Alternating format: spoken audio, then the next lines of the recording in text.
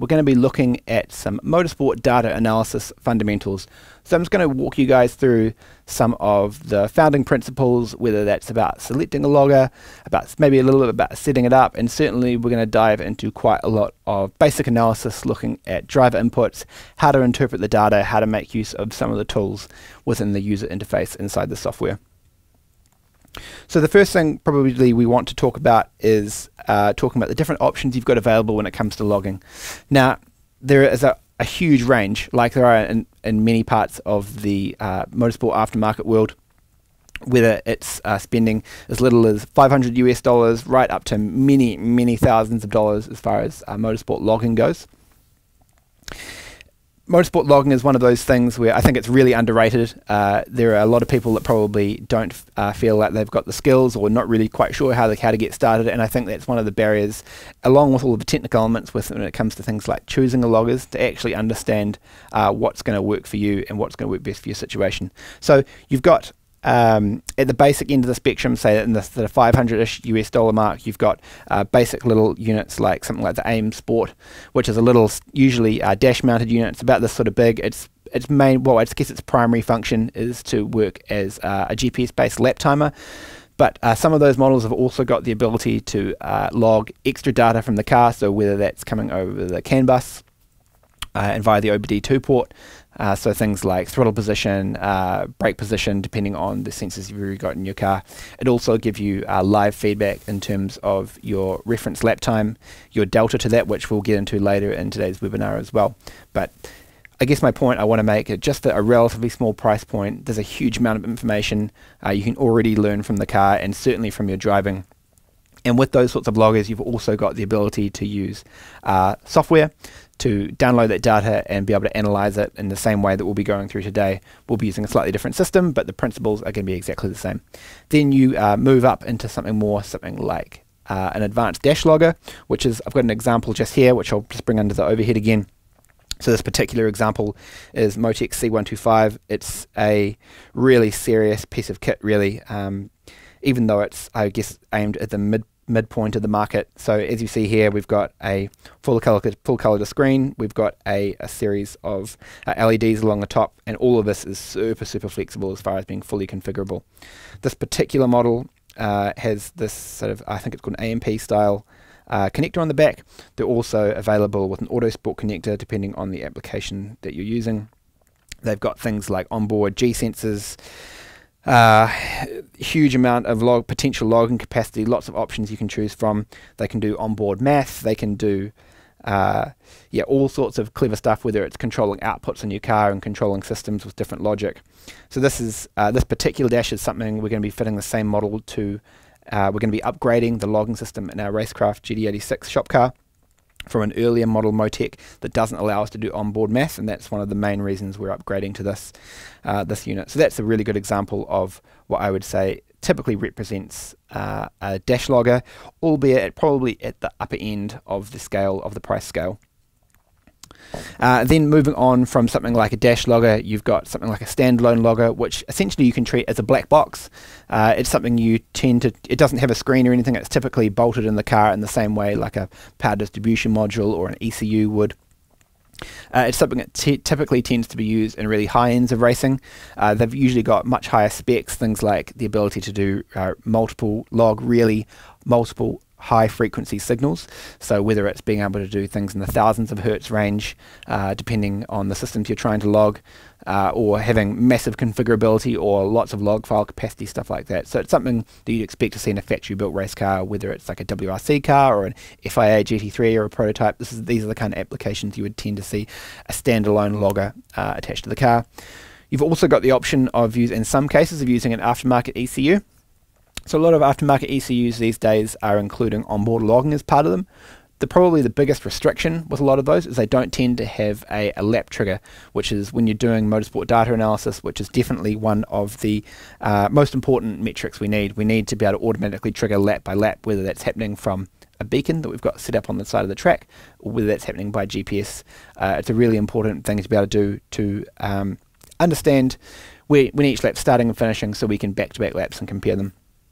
So that's definitely a restriction to keep in mind if you're planning on using your ECU for your logging analysis. So I just want to switch across to my laptop screen here. I'm just going to bring up the software I'm going to use for today's demonstration, just to give you guys a little bit of a walkthrough of it. So this particular software is Motec's i2 software. It's what you'd use if you've got any Motec any Motec logging product. This is the software that you'd typically use. I'll give you guys, this is what I'm going to do the demonstration on today, to give you guys a bit of a walkthrough. And I want to start by just introducing you guys to some of the channels that we might get out of the logger. So I'm just going to create a new worksheet here, and I will give you guys a bit more of a tour through the UI once I've got some displays showing up on here. So it's a super flexible piece of software. You can, as we'll see today, there's all sorts of displays you can show, and they're all heavily configurable. This is a software that I'm am quite familiar with. It's what I've used in a lot of my career amongst other different systems, but I think it's a really powerful system. Everything we're talking about today is going to be applicable to different systems, so it's going to be general. It's not just going to be about Motec. So what I'm going to do here is just start with a simple time distance graph, and we'll go through what that is a little bit as we go. I'm just going to add a channel here, which in this case I'm going to add the core speed, which in Motec land simply means the corrected speed channel. So that's taking, in this case, this car's got a wheel speed sensor on all four corners of the car, and the software is using some algorithms to get rid of things, we'll try as much as possible, get rid of things like wheel lockups and wheel slip from the drive wheels, looking at the different conditions and using some algorithms to try and ignore those things to try and give you the best approximation for the car speed that you can. So all of the data I'm going to go through today is just from a race event that was from a generic GT car, just to give you an idea of what it is. There's two drivers that have been involved in it of different skill levels, so I will go through that and we'll show you how we do some basic driver analysis of the car. But just I want to, I'm going to build up this basic time distance plot. So we've got here, I've got added the corrected speed channel, and along the bottom we have, in this case, a time axis. So this is as the car moves through the lap, as we are getting into the high speeds, we end up at the top of the sawtooth, and as the car brakes and then goes through corners, we slow down, and as the car accelerates again, this is the pattern that goes on through the lap. So we've got these sections of the laps here. These are the corners, so that mid corner here, this area down here, is what that's giving us the apex of the corner. And these top big peaks here, the top speed that the car is getting to before it brakes for the next corner. So I'm just going to go through and I'll show you guys how you can build up a couple more channels. So just by going to the properties here, let's add in a couple more channels. So we'll add in the throttle, which is a pretty typical one we want to add in. So we'll add in throttle pedal.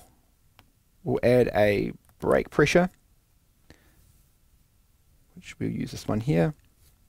And I should say as well, as I add the next one, we've got all of the different log channels. So all of the channels that we've configured in our logger to log will be available to look at in any time distance plot like this. So in this case, if I scan down here, you see these little symbols where this little yellow line is. That's indicating that this was a log channel. It's something that's been measured inside the logger. These little calculator looking symbols are what we call math channels. So these, I'll get into that into a future webinar in a bit more detail, but essentially that's taking the logging channels, doing some manipulation on those channels with some math that we defined in our software, and then it spits it out as a new channel that we can use that might be more useful to us inside the analysis. But that's just what that symbol means. But as I scroll down this list, these are all the different channels either I've logged or I've calculating in the background, and by searching through here, this list, so in this case, next one, I'm going to add a steering trace. It just narrows down the angle for me here, sorry, narrows down the selection for me here to help me see what's going on. I'll also add in a gear channel as well. So if I add those in, now we've got all of those showing. So this is showing how the throttle, the brake, the steering, and the gear, as well as the speed, are progressing throughout the lap. This is a pretty typical layout that you might see on an engineer's screen. These are the kind of typical driver channels that we're using a lot of the time when you've got these channels available logged in the car to analyze what's happening both with the car and also what the driver's doing as well. So I'll just add an extra plot in here on the side. We've also got the ability to, actually no, I won't, I'll go a little bit more into depth on the time distance plot before we jump into that. So one of the things that's really important to understand about a time distance plot is that it's called time distance because you've got the option to display the x-axis as either time or distance. In this case, by default, it's shown as time. We can see that because the axis along the bottom is showing these time values. We've got the option at the top of the bar here to click this across the distance, and now we can see this changes to a distance scale. So this is a really important point that I want to labour on a little bit, because that difference between time and distance is really critical to get right when it comes to particularly comparing two different laps to each other. So one of the concepts that's really important to understand is the concept of an overlay. So in the left-hand sidebar here, you can see I've got all my different laps laid out here, and I've got all the different lap times laid out here, and this little red circle indicates the primary lap, so the main lap that I want to analyze. So I can go and, whether I'm using keyboard shortcuts or click on the laps, I can move between them. And what I can also do is add an overlay lap. So in this case, I'm going to add a lap from earlier in the race. So if I click this section here, that gives me the main piece of data is showing in color, and the reference set, or the set I'm comparing to, is shown all in white. So that's what I see in each one of these sections of the plot. We've got now a white section added into it as well. So one of the really important things to understand here is that there is quite a big difference in lap time between these two drivers. We can see the way, just looking at the speed trace, you can see the cars being driven quite differently between these two. And the important thing to understand about the difference between looking at it in terms of time or distance is that if you're looking at the plot in terms of a distance, you're comparing the position of the car in the same position on track. So regardless of if one driver is faster than the other, when we're looking at this data, if we're looking at it on a distance scale, it means that the car is at the same position throughout the lap. Even though it's taken more time to get there, you're comparing the position of the car on track, which is usually the most important thing we're looking at it, particularly in terms of driver and car performance metrics. You also have the option, if I flick back to a time scale here, of looking at it in terms of distance. Sorry, looking at it in terms of time. So if we're looking at things in terms of time, now we're comparing all of this data at the same time into the lap, as in the time since the car last passed the lap trigger beacon. So because we've got a big difference in the time between two drivers here, we can see that whereas before we had the two speed traces, even though there were differences in them vertically, you could see the shape of them were matching up, the same features were matching up in the same position on the track, because the cars are being driven around the same piece of track. So you're going to expect, even if the differences in how well the car is being driven vertically, you're going to see the car following the same features. In this case, we're seeing offset developing, which at the start of the lap, when the performance is quite similar, these features for when they get on the brakes are quite similar. Even through turn 1, which is a really long turn at this track, which is why you see this big plateau here, it's relatively similar. And then as the white driver loses time, we see all of these features are slowly slipping, and that slip is getting further and further and further into the lap. So this makes it really difficult, if not impossible, to make any meaningful driving analysis between these two drivers, because what we want to compare is what you were doing at this point on track, not when you were doing it. So we'll almost always, I'm just going to flick this back to our distance plot, we'll almost always be comparing these things in terms of lap distance. There are times when the time scale is relevant. Usually it's often looking at reliability or powertrain metrics, much more so than actual driver analysis. So I just want to give you guys a little bit more of a walkthrough of the UI here. So we've got the ability to zoom. So if I pick a particular part on track, I can zoom in and out like this by going up and down on the keyboard. If I want to look at a certain spot on track, I've got shortcuts. In this case, in MotoXI2, it's W for zooming back to a full lap. I can also double click and highlight a certain piece of track to look at it in more detail. Obviously, if I hover the cursor over, I can drag this along with my mouse, and we see the value in the top left of each legend here on the screen. As I drag this through, we can see these values given to us live, both for the primary, which is the main piece of data, and also the white, which is the overlay. And really handy sometimes as well is it's giving you, in addition to giving you the values, it'll give you the difference between them. So we can see at this point here, we've got basically full throttle on the main piece of data, only 83% on the overlay, and that's a 17% difference, which is, it just stops you having to do that math in your head all the time. You've also got the option of showing some statistics, which I've just brought up in the top right here.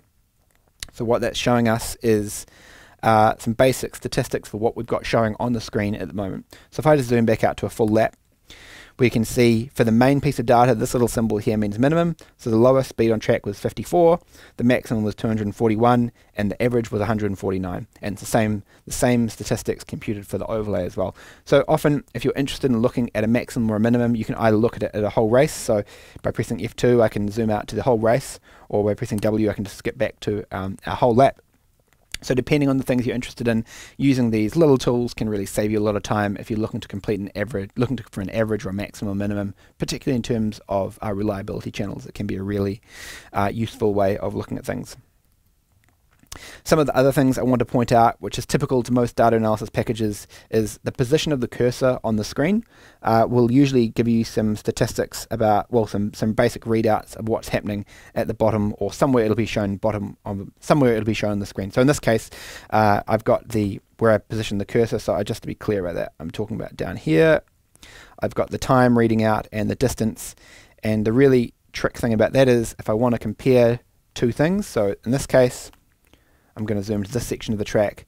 I've got the throttle position here. I've got the faster driver is staying on the throttle for longer. The slower driver is lifting off. So if I just position the cursor at where the slower driver is starting their lift off, press spacebar, and come across, it gives me a second cursor that comes up. That gives me the ability to measure between those 2 points, and where that's shown is down here in the bottom. So it's showing me there are 0.3 seconds difference between those two events happening, and that there are 23 meters of difference. So that means that the pro driver is, in this case, is going 23 meters later into the turn than the amateur driver is, which is a really good way of being able to communicate that to when you're talking about differences between drivers and you're trying to help one driver with their driving relative to your faster driver. Of course, video also comes into this. It's a really useful tool, but particularly in when you don't have video, being able to read the distance out in terms of that, it gives them a relative change, particularly into something like a braking zone. There's usually number boards on the side of the track, so they can relate that distance you give them about how much deeper they need to do or go, or what they need to do at a different position on track. That gives them a relative reference for how far they need to move along. So that is the basics of the delta function.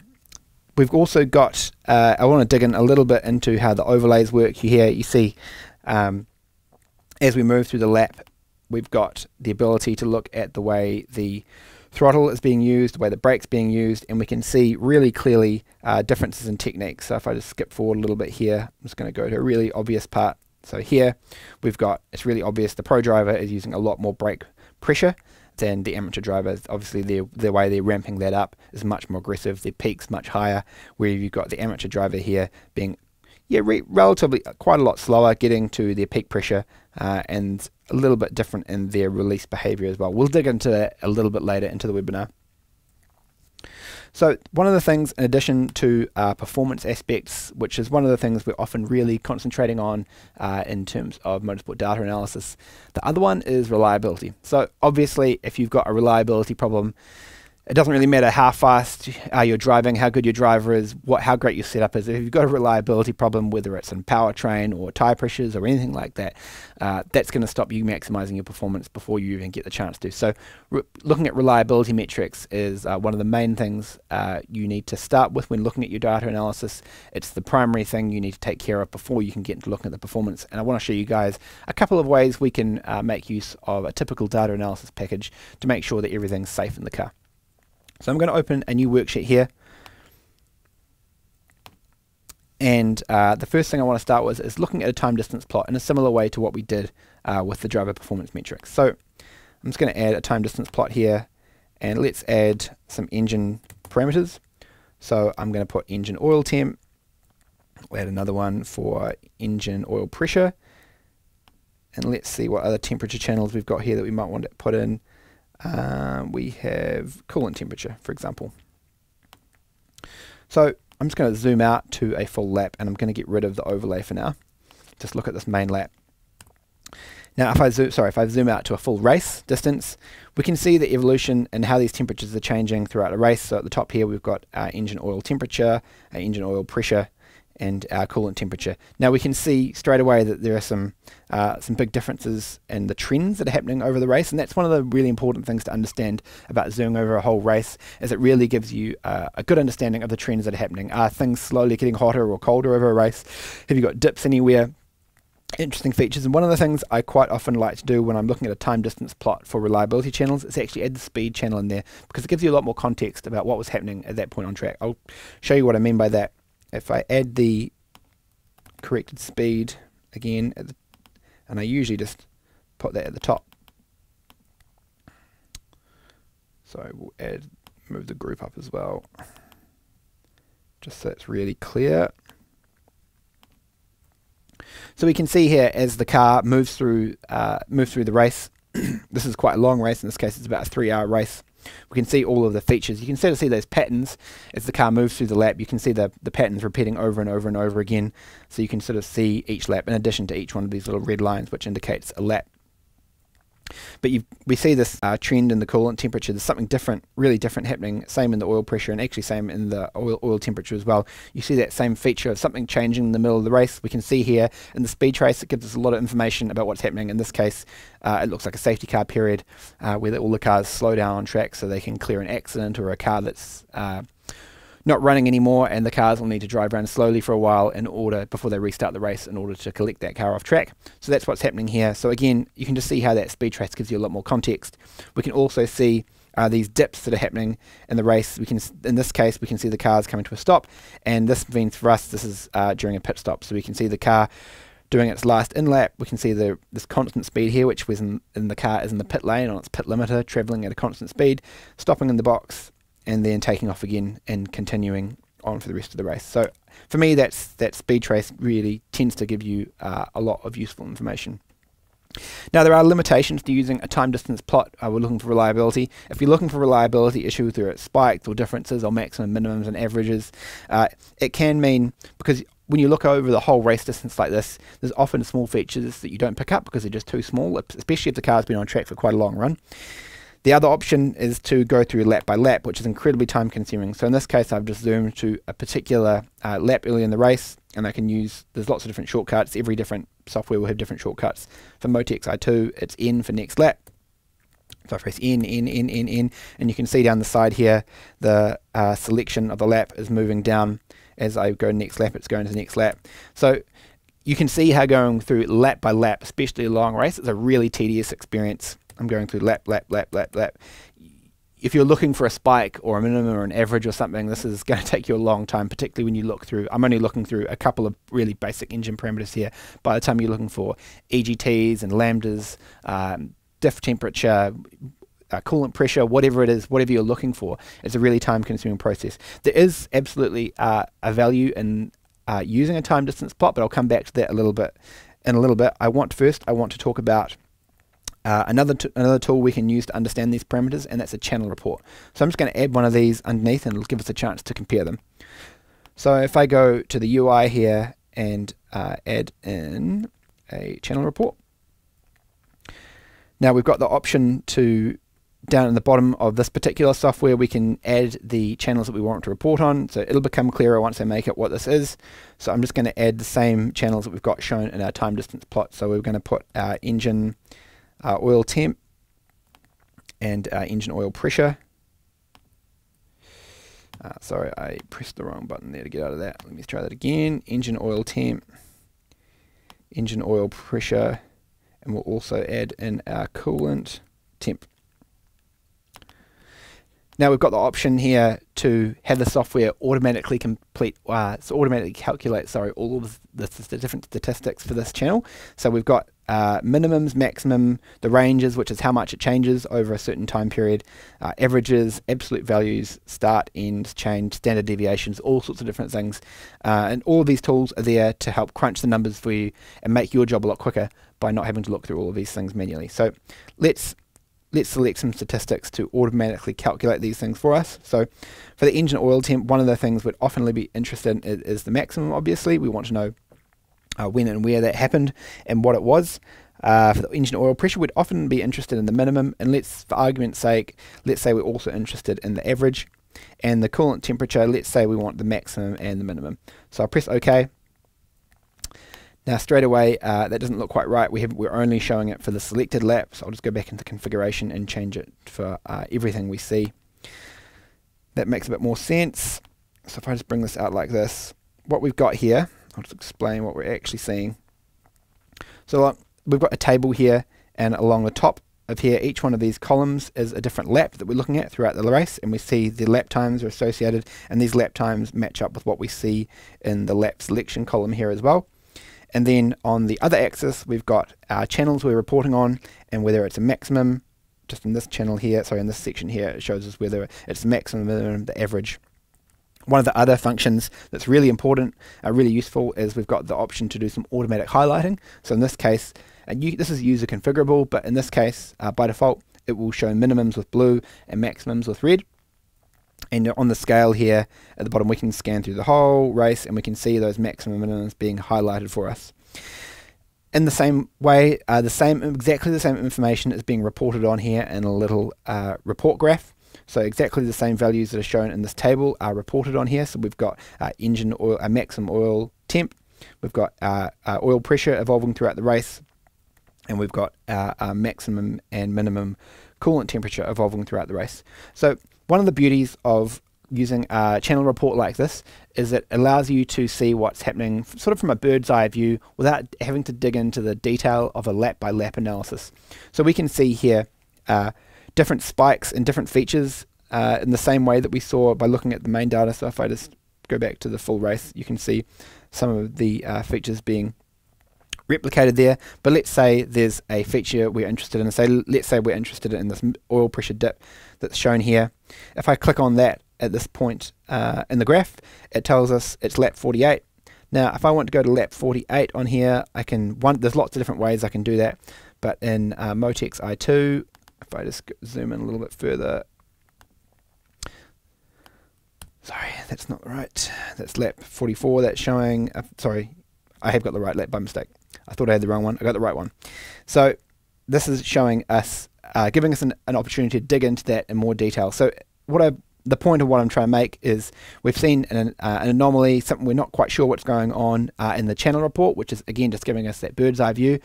Once we can quickly scan the channel report. If we see anything we're not sure about, that's the point where you can go use something like a time distance plot to dig into the detail of what's happening. So if we want to look at the oil pressure, in this case it's fine, there's nothing else going on, but if we wanted to compare it to another lap where something was fine, again we could bring up a reference and we could just see the difference in the different lines and how the oil pressure was evolving throughout the lap. So in this particular case, there's nothing actually wrong with what we see. I just wanted to show you guys how you can make use of something like a channel report to really cut down the time, particularly when it comes to things like reliability channels. There's definitely performance applications you can use them for as well, particularly when you get into heavy math channels and stuff. But particularly from a performance perspective, making use of channel reports is a massive time saver when you're on track. So the next thing I want to show you guys is discussing the time variance channel, which is something we use a lot, and particularly from a performance perspective in motorsport data analysis. So again, back over on my laptop screen, we've got our same channels I built up for you guys before in the time distance plot. If we want to compare the performance of two different laps, one of the obvious ways, if I turn the overlay back on, we can do that is by looking at the difference in this case in the speed trace. So the way I normally configure this, I'll just tweak this a little bit further. The UIs are usually quite configurable. You can modify things and overlay things as much as you like. I usually make the speed trace a little bit larger just to give myself so I can see a little bit more detail, because it's one of the primary metrics, which is obviously controlling our performance on track. I can see these really clear differences in speed, which are obviously going to be making massive differences in the lap time. We can see here there's a big loss, we can see here there's a big loss, we can see here there's a big loss. One of the other ways to visualize that's really useful is by looking at something called the time variance, or which is often also referred to as a delta function. So every software package, every modern software package certainly includes this. In Motec, you can press F3 to bring it up, but there's also a button along the top you can use to bring up the time variance as well. Essentially what this is showing us is how much time slip we have along the lap. So the places where the time variance is changing the most are the places where the most differences between those two laps are. Those are the times when the differences between those two laps are the most. So what I mean by that is if we look at the section of track here where we've got the coloured driver compared to the white driver having a massive difference in their performance, we can see the time variance has this big spike. So this big change in gradient is indicating there's a big time loss happening for the reference driver. And we can see how it sort of evolves throughout the lap. We've got some sort of steady losses happening as we move throughout the lap, but we have got these dips happening which are indicating our biggest losses, the ones that we want to attack first. So the way we use the time variance channel is usually by saying, okay, we've got a difference between either between two setups on the car, or between two different drivers, or between the same driver and looking at one day to the other, or maybe some different driving styles or different ways you're driving the course. You can see you want to look for these biggest spikes in the time variance. These are giving us the low-hanging fruit, the parts we want to attack first. And really, it's a case of, with the motorsport data analysis, there's never enough time to attack everything. It's usually a case of going through attacking a few, maybe 2 or 3 positions of a track, rather than trying to fix everything at once. It's just not doable. You want to look for the biggest losses first and attack those first. So in this particular case, it's indicating in this particular track as turn 1 is a big loss. There's another decent sized spike here through a really fast section of the track, which in this particular track is a really high speed corner, which should be almost flat through there.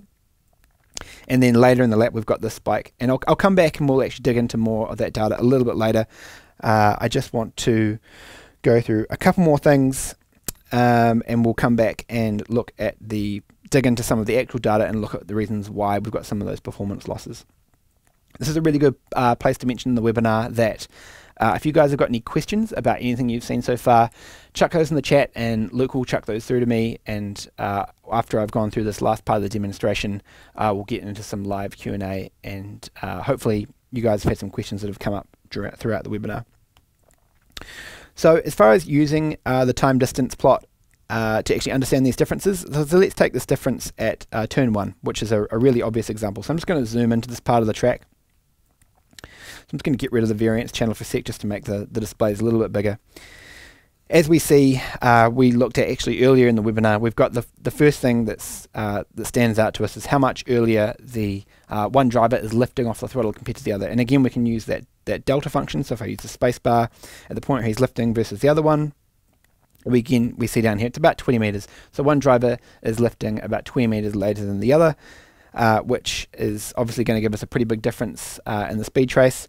The other really interesting thing here is actually the braking position, where the one driver is pressing the brakes compared to the other isn't actually that different, but the brake pressure is quite different. So in this case, we've got the slower driver, which is shown in the white lines, is using more pressure initially, so they're actually slowing the car more heavily. And in this particular part of the track, and with this particular car, you don't actually need a massive braking event there. This is he's overslowing the car here, and that's what's happening with this big. We see if we line these 2 points up on the map, we can see this extra brake pressure is really overslowing the car, which is one of the things that's contributing to this difference in pace. We also see something a little bit worrying. This is a bit of an unusual corner. It's 2 corners quite close to each other, but it's a little bit worrying that he's coming all the way off, essentially all the way off the brake, and then coming on with one big stab again at the end, where the pro driver in this case is using a little bit more consistent. This isn't a particularly typical style of brake trace, because it's these fast bus stop corners that are quite close to each other that are coming on to a long corner following. But you can see nonetheless that the braking technique difference between these two drivers is really different.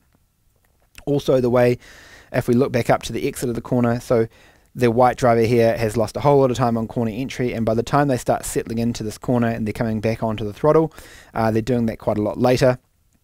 And we also see this particular corner is a long 180-degree corner, and we can see the driver that's driving with the white lines is really stabbing quite aggressively on the throttle. So as they're going through that corner, they're realizing that they're too slow in the corner. They know it. We probably already talked about it in a previous session. They've got it in their head that they're trying to work on that, but they're giving these stabs on the throttle, and this is really not a great approach. You'll often see a lot of an unsteadiness throughout the throughout the section, and both of the drivers, there's a lot of unsteadiness on the pedal. There's always bumps in the track. You're never able to be perfectly smooth on the pedals. But these stabs we're seeing here, these positions here and here and this one as well, these are a really bad sign in terms of unsettling the car. So if the car was actually closer to the limit, if he was driving it in a way more like the colour driver here, that would be almost certainly unsettling the car enough to cause it to lose control. So that's straight away a technique problem we see in the car. Now if we zoom back out to the whole lap, and we'll bring up our variance channel again just to make the point. So we've got this section up here we want to analyze. We've got this relatively steep dip. Now if I just zoom back in here, so there's a couple of obvious things going on here, and the differences in the speed trace we can see in this particular part of the track, and I can actually bring up a track map for you to make it a bit more obvious. So this is the car is coming up and going through this fast left-hand corner, which is happening up at this point up here. We can see as I move the cursor, the little dot moves on the track map there. In this case, the colour driver is staying on the throttle, which is shown, and this is the part I'm looking at here. It's staying on the throttle much longer, whereas the white driver is completely lifting off the throttle and coasting through this section. This is something you'll often see in the difference, particularly in high-speed corners, between two drivers of quite different skill levels. You've got one driver that's quite scared and is lifting off the throttle, and the other driver which is getting back, staying on full throttle longer, and as a result, that's why we see this big difference in the speed trace here, which again, if I bring the variance back in, we can see that's the start point where these two speed traces start to diverge, is the point where the variance starts to creep up as well. So that is a really basic look through of the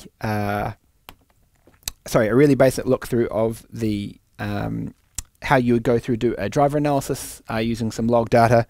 That's it, where I'm going to leave it here for the lesson part of today's webinar. We will be coming back and doing some more. The next following webinars after this are going to also be on motorsport data analysis.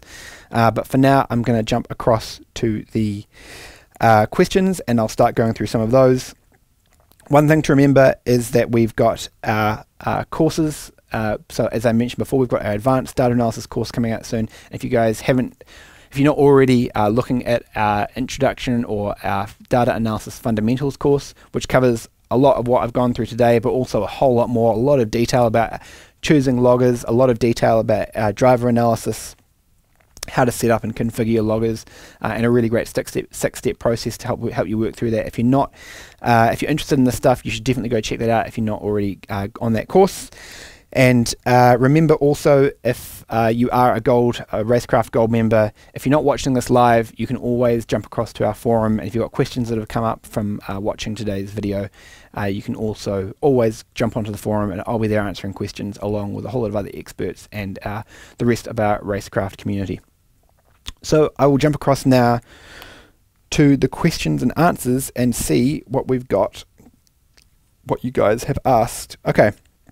So Jackson has asked, could you please recover the difference between the time and distance plot? Okay, yeah, so what Jackson's asking there is talking about when I describe the difference between looking at a time scale or a distance scale along a time distance axis.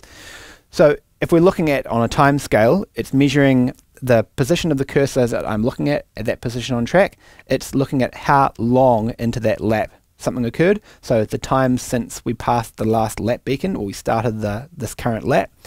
If I look at it on a distance scale, it's how far the car has gone. So quite a lot, or most of the time in performance, when we're looking at performance aspects, whether it's to do with chassis performance or whether it's to do with the way the driver's driving the car, we're almost always looking at things from a distance perspective. We want to compare what the driver was doing at that position on track compared to the other driver. We're not usually interested so much in the time, because there's always a time difference between them, and because those two events happened at a different time into the lap, not a different distance, it makes it much more difficult to overlay things and get anything useful out of it. So when it comes to performance aspects, you're almost always looking at a distance scale. I would say have a play around. If you can get a chance to play around with some data analysis software, most of the manufacturers of data analysis systems give away their software for free, and it's usually pretty easy to get some example data either from the manufacturer themselves or that you can find online and have a play around with it yourself. That's the best way to really get a good handle on that. I know that when people are starting out with motorsport data analysis, sometimes it can be a little bit confusing, and just actually playing around with the data yourself and flicking between the time and distance scales is the best way to understand that for yourself. Okay, so Miles is asking, is damping analysis a part of the fundamentals course?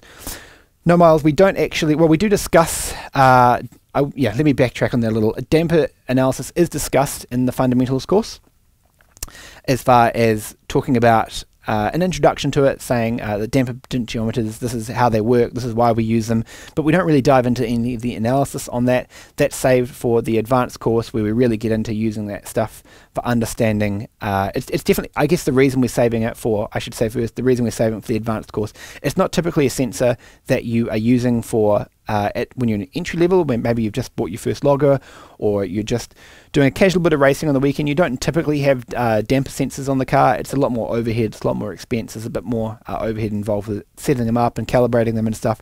It's not something you tend to have at the entry level, but as you're moving on and want to understand more things about both your damping and your chassis and your ride height, it's a really useful thing. The advanced course goes through actual damping histograms, understanding bump and rebound settings, the implications it's going to have on the car, how you can use the damper position sensors to understand suspension stiffness differences and what you expect to see based on different adjustments to the car. So there's quite a lot of information that's going to be going in the advanced course.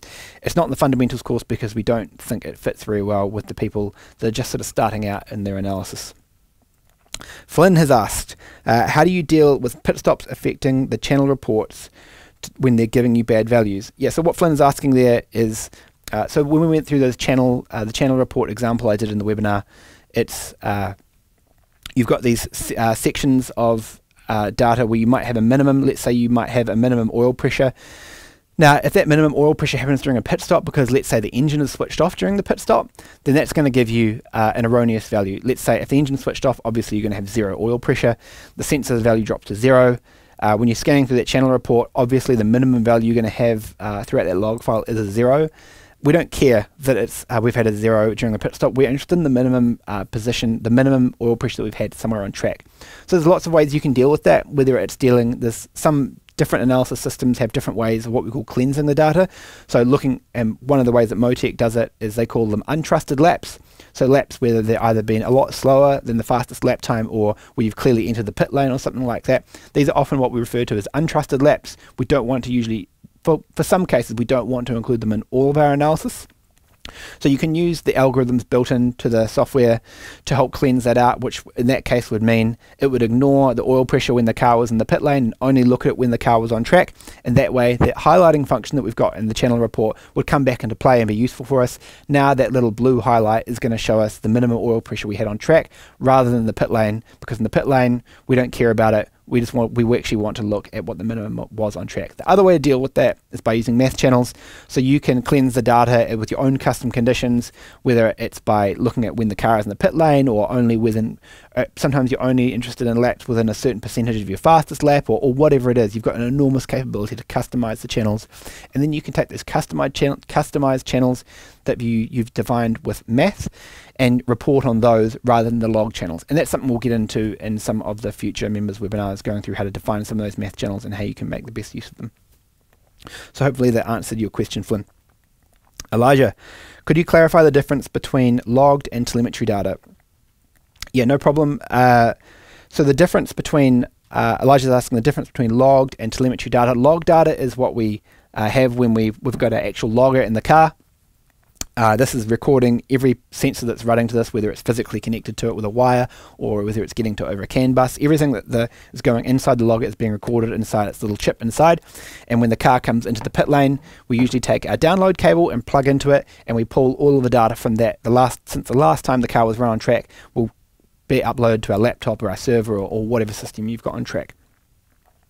So that's the log data. The telemetry data, and the convention for describing it in a motorsport context is that the telemetry data is coming live either over a radio frequency or often these days over the cellular network, so the 4G, or I'm sure in the future the 5G network. So that means it's as simple as having essentially like a modem, a cellular modem in the car and a cellular modem in the pits, and you've got live data coming from the car back to that you can watch on track. Sorry, you can watch on your screen live as the car moves around the track. So often you're looking at reliability stuff. You're definitely looking at some performance stuff, so you can do live driver coaching by doing live overlays with what's happening on track at the moment compared to what your fastest lap was, or any other lap that you're interested in.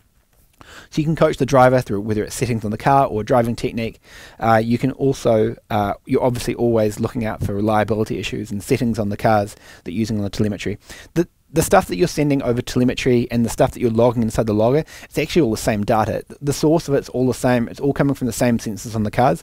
Usually the biggest difference is the stuff we're sending over telemetry is usually a bit more stripped down. So typically, we don't tend to send everything that's being sent that's being recorded by the logger over telemetry as well. We're usually only sending the bare minimum that we know we're going to need during the race, and usually we're sending that stuff at a much lower frequency. And the reason is you're usually bandwidth limited. So regardless of whether you're using cellular or radio frequency to send that data over telemetry, there's always a limit on the bandwidth. There's only so much bandwidth you can use. I think as we see motorsport 5G telemetry come on board, that may well change.